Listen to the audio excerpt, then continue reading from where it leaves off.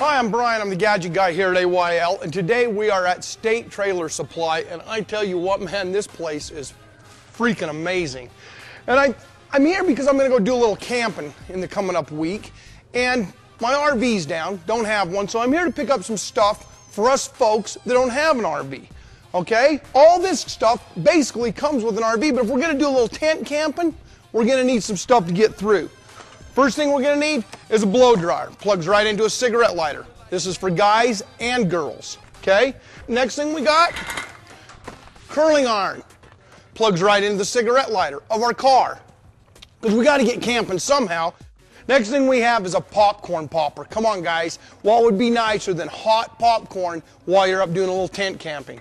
Next cool thing we have, everybody remember the muff pot? Of course you do.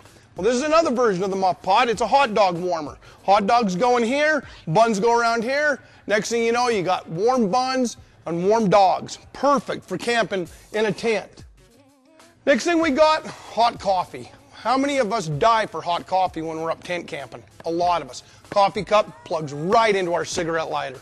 Now remember, folks, we're tent camping, okay? We don't have our RV with us, so all we're going to have is a picnic table. We're going to need a way to cover up our food while it's sitting on the picnic table or on the log next to our tent, and these are very handy. They come in different styles and different sizes. So, you know, they lay flat, you can transport them easy in your car, they pop up, cover up your food. Now, let's look at the ultimate pop-up device.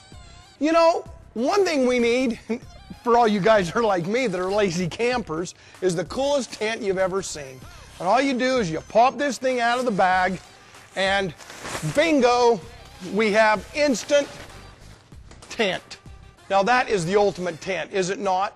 I'm Bryan, I'm the Gadget guy. If you've got any good ideas, email me, and I'll see you next week.